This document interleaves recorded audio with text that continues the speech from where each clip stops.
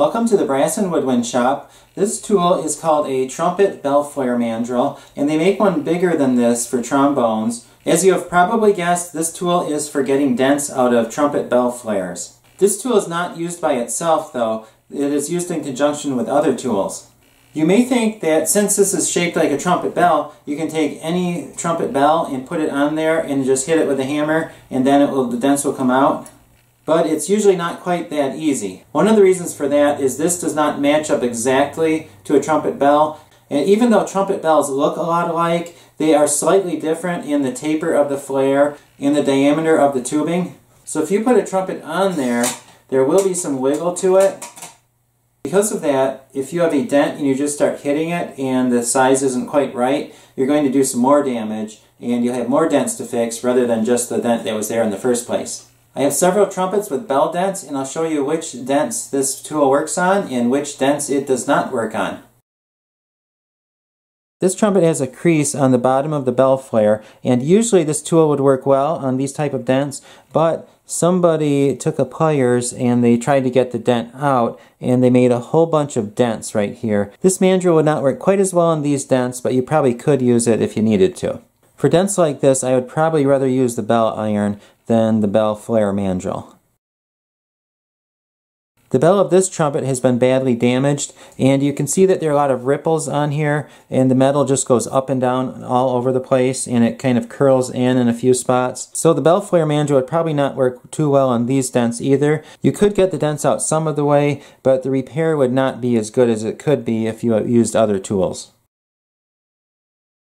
This trumpet has a few minor dents on the bell throat section, so the bell flare mandrel would not work at all on these dents. There's another tool that does work very well on these dents. For these dents, I'd use the bell throat mandrel, which gets dents out in this area very well.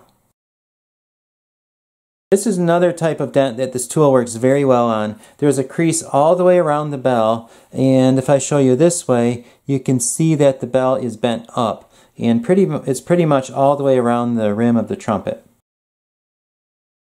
The tool would work well on this trumpet. The dents are right here, right on the edge of the bell flare. I'm ready to get started on the repair. I'm going to work on the instrument with the dents all the way around the bell flare because this is the harder of the two, and if you can do this one, then you can easily do the other one. Chuck the mandrel into the vise and put the cornet on there. The bell flare has been bent up all the way around the cornet, so where it is making contact with the mandrel is right here where the crease is, and that's where you want it to be making contact. So put that back on there. Then you take the rubber mallet and you hit the bell, and you just move it around. And you do not want to take the dent out all the way, so you just take it out part of the way as you go around. You go around the bell as many times as you need to get the dents out as good as you can using the rubber mallet. The rubber mallet does not get the dents out all the way, but it starts to get the dents out for you.